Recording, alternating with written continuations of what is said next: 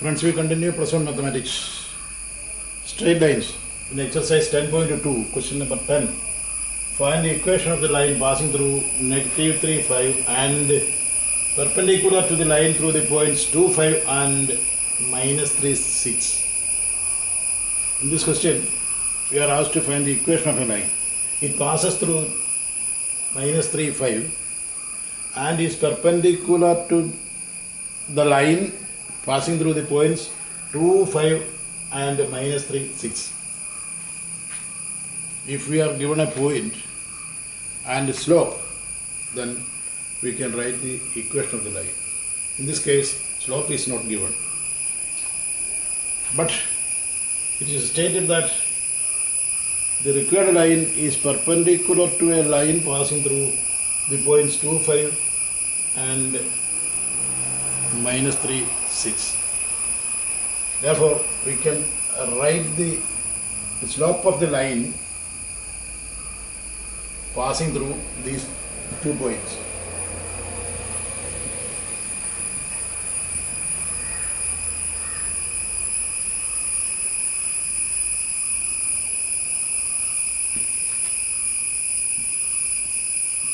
Two, 5 and minus 3, 6. It is m is equal to y2 minus y1 by x2 minus x1. M is equal to y2 is 6 minus 5 by minus 3 minus 2. That is 1 by negative 5. That is negative 1 by 5. Now the required line is perpendicular to the line joining these 2 points. Therefore, product of the slopes of these perpendicular lines will be minus 1. Therefore, slope of the required line can be calculated as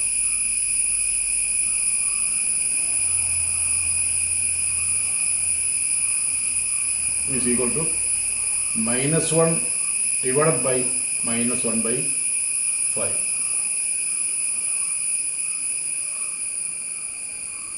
Why? The reason is m1, m2 is equal to minus 1. I shall take this as m1. That is equal to 5. Equation of the required line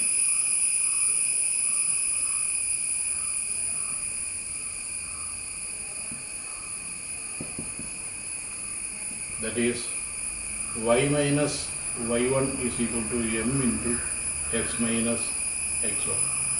Y minus y1 is 5 is equal to m5 into x minus 3, that is x plus 3.